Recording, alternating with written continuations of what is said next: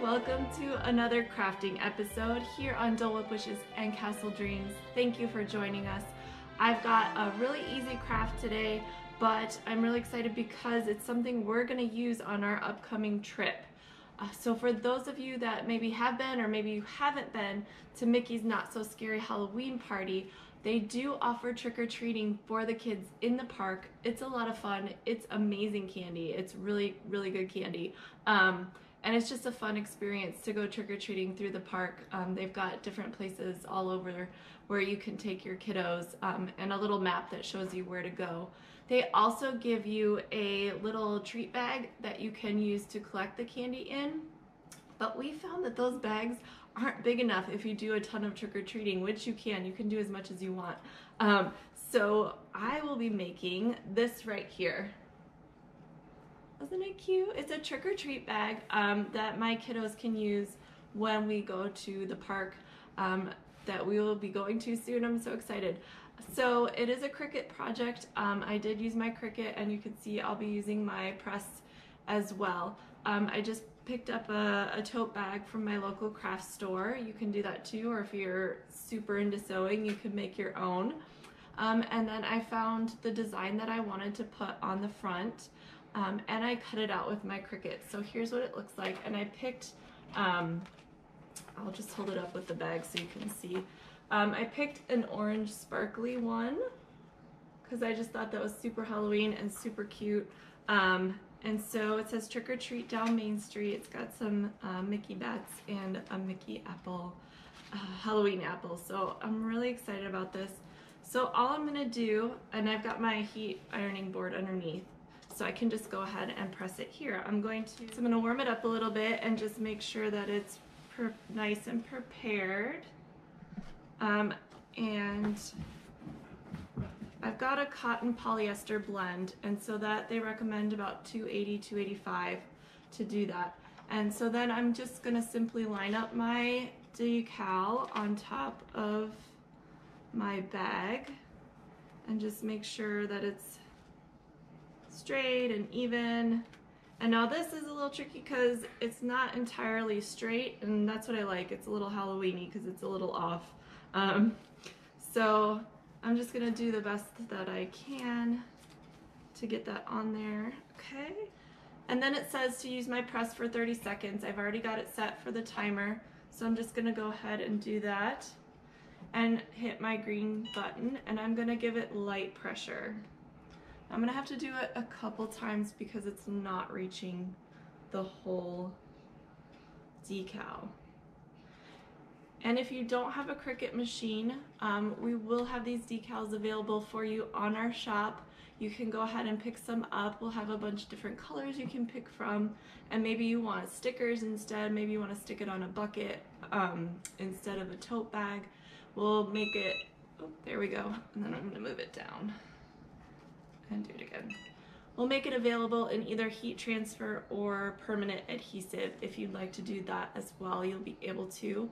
And also, if you don't have one of these handy presses, you can use an iron and just really make sure you iron it on there and test it before you start. Like, just peel it really slowly, make sure it's sticking. And if it's not, just keep ironing it until it's on there. So a couple more seconds.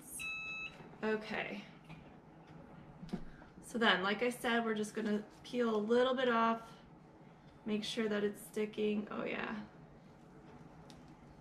That's on. Nope. See, I've got a little bit here that's not. So I'm gonna go ahead and do it again. Again, just nice light pressure. Doesn't need too much. And I'm gonna make one for each of my kids. I'll show you at the end what they both look like because my other son picked a red foil instead of the shiny orange or sparkly orange one. So I think it's gonna turn out really neat. I know red isn't typically a Halloween color, but that's what he chose. So we're gonna do that. Again, just carefully see.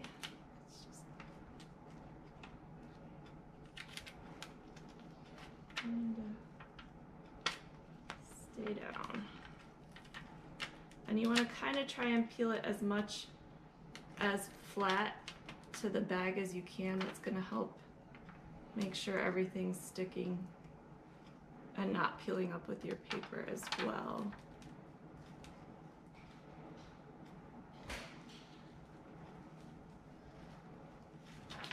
There we go. And now, just to be on the safe side, I like to do it once more. Just kind of press, not the whole time, but just a little bit, just to make sure that it's really on there. Because my kids are going to use it, it's going to get a lot of wear and tear. So I really want to make sure that my vinyl is properly stuck to my bag.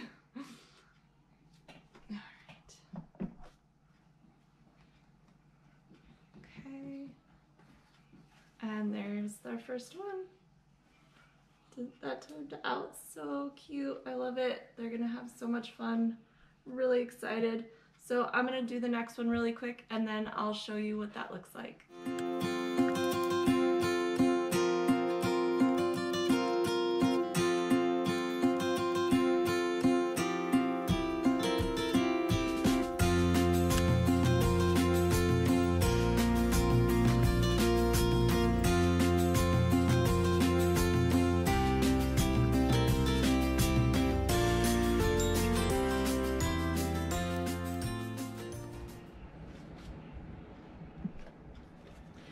And there's our second bag, and it looks so cute. I love the way that it turned out, the shiny red.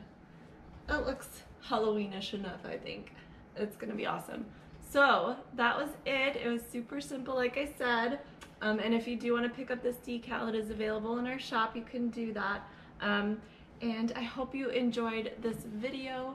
If you haven't already, please subscribe to our channel. We'd love to have you join our YouTube family, and be sure to tap that bell as well so you don't miss any of our videos. We've got a new one each week.